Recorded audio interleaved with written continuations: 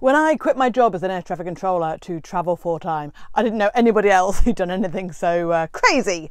And it was all a bit daunting, the whole thing. Don't get me wrong, there was a lot of hard work between the idea of, I'm going to do this, to, okay, I've just handed in my notice and I'm actually doing this. And that is probably the topic for an entire other video. But 5 years on, I reflect back on what I wish I'd known before I quit my job to go travelling. And there are 5 main things that I really wish someone had told me before I started. So if you are thinking of quitting your job to go travelling or to be a digital nomad or even just to retire early, then here are 5 things that you should think about before you do.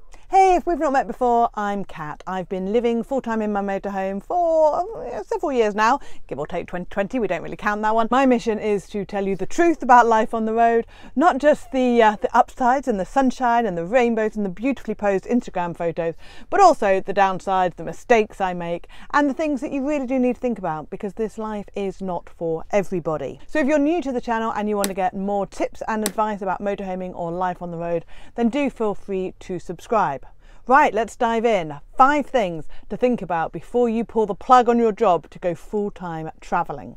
Number 1, that first payday when you don't get any extra money into your bank account is terrifying. You will sit there in a state of panic and go, oh my God, and second guess everything that you have ever done in your life ever. It's really genuinely scary. You're like, this is it.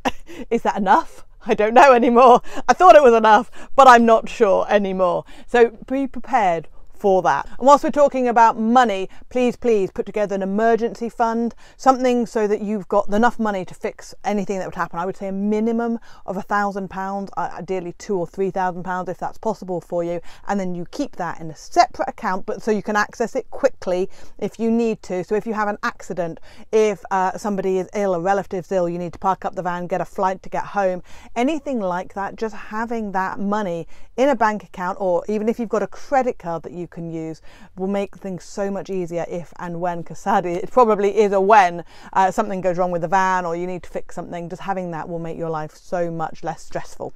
Number 2, unless you've won the lottery or have a very generous relative or somebody is subsidising you, you cannot live and travel full-time on the road like you do when you're holidaying on the road. The amount of expenses, the amount of food you eat, not a holiday, it's life. So you do have to have that balance, and unfortunately there are still chores to do and taxes to pay, and looking after yourself side of it, eating properly and exercising, that'll have to be done, cleaning the van, cleaning yourself, cleaning your clothes, all the rest of the stuff, all the chores and everything does have to take place as well, and not in the same way that it does when you are holidaying. So it's a subtle difference, but there's definitely a difference, and if I'm honest, I'm not entirely sure I was prepared for that. I kind of thought every day would be croissants for breakfast and beautiful mountain vistas, and it's not like that at all. Of course it's not. So just be prepared for a bit more reality in your lifestyle. Number 3, and this is important, if you have friends or family who want to come out and join you on your travels, particularly if you're travelling on your own, do not agree to meet them at the airport, because trying to get a motorhome into an airport is a freaking nightmare. So find a campsite somewhere near an airport or wherever they're coming in, if they're coming on a boat or whatever, and then get them to come to you. It's so much easier. Also, if you are going to do that, add in a whole load of buffer time for you to get to wherever they're going to meet you. Don't be like, right, I think I can get there if I drive 300 miles every day, because you'll get there and you'll be exhausted, or something will go wrong and you won't get there and the stress levels go up. So add in loads of buffer time. And if there isn't an easy way of doing it, don't do it. I'm going to Iceland in a couple of weeks, and there's a big ring road and there's only one airport where people can fly into. And I've had a few people like, oh, I'll come out and join you for a couple of days. And whilst it would be lovely, and a couple of people are coming out to join me for a couple of days, trying to get them from the airport, which is on this bit of the island, to when I'm up here is impossible. So I've had to say, look, I'm sorry, it's just going to cause too much hassle unless you're prepared to hire a car and drive out to see me. But that, of course, increases the expense. But it's just difficult. So be practical about getting other people to join you. Number 4, and this is probably the biggest mistake I made and the biggest lesson I've learned. Traveling every single day is exhausting. Now, you might have already experienced that if you've done, say, a week or 2-week holiday and you want to see as much as possible, so you're driving every day and trying to cram in sightseeing and everything else. It's tiring. You come back and you need a holiday after your holiday. living on the road is exactly the same if you're traveling, and even if you're just traveling, you know, via airports or other ways of traveling. It doesn't have to be in a van, but traveling every single day is really tiring. So trying to find a balance that works for you is so important.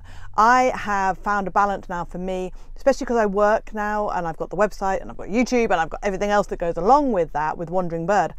I have now a sort of a work day where I don't move and I just get my head into my work.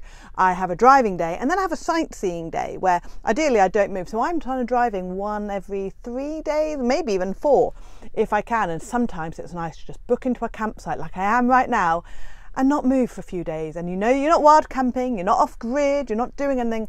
You're just chilling. They've got a laundrette here, they've got amazing showers, and I can take advantage of all those facilities and just relax. And sometimes you need that. A break from full-time travel is a bit like a holiday from your life now. We still all need a bit of a change. Change is as good as the rest, as they say. So that's really important. Don't think you'll be traveling. You'll burn out so quickly. And lastly, number 5, the biggest thing I wish someone had told me before I quit my job to go traveling is that, although it sounds idyllic and amazing, and don't get me wrong, I know I am incredibly lucky and incredibly privileged to have had the opportunity to leave my job and go traveling. Don't mistake that. I'm so grateful for that.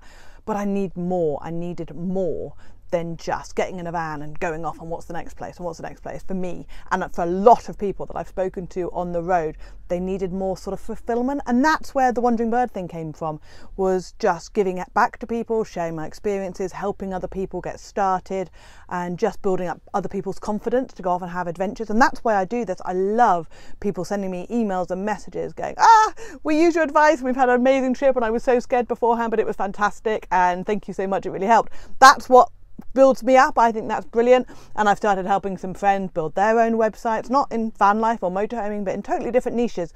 And there are so many people who want something else. It doesn't have to be a website or a blog or a YouTube channel or anything like that. You know, people I've met who do knitting for like baby charities and pre-med. So they make these beautiful baby blankets that then go off to hospitals, or there are people who raise money for cancer charities. There's so many things that you can do whilst you're traveling, painting and art and music and all of these other things. You can take your hobbies with you, and sometimes your hobbies can become a job or a form of income. But be aware that you will probably need something else in your life at some point, and have a think maybe before you quit your job on what that could be and what lights you up, what gets you excited. It's weird because you feel like you have to enjoy this, you've had this opportunity and you have to grab it with both hands, but actually, if you're honest with yourself, it's not quite what you thought, and you're feeling a little bit empty, and then you feel guilty for being a little bit empty because so many people would kill to be in this situation. And then your brain just goes, and somebody like me struggles a little bit with mental health. I really struggled with that. This should be the best thing in my life. I should be loving this. And don't get me wrong, I was for a few weeks. Having a holiday was amazing. But then going back into, actually, no, this is my life. What do I need? That was really something that I was not prepared for. And I had to go through a whole journey on what excited me and what got me up in the morning and what made this whole thing worthwhile for me.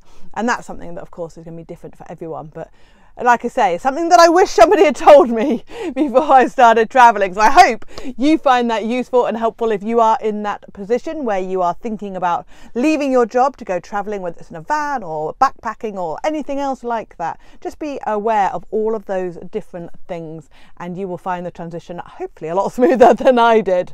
If you haven't heard the story about how this all started, then you'll find this video helpful. And if you're new and you want more tips for motorhoming and van life and being a digital nomad, then please do hit subscribe. Thank you as always for your time, and I'll see you on the next video. Bye!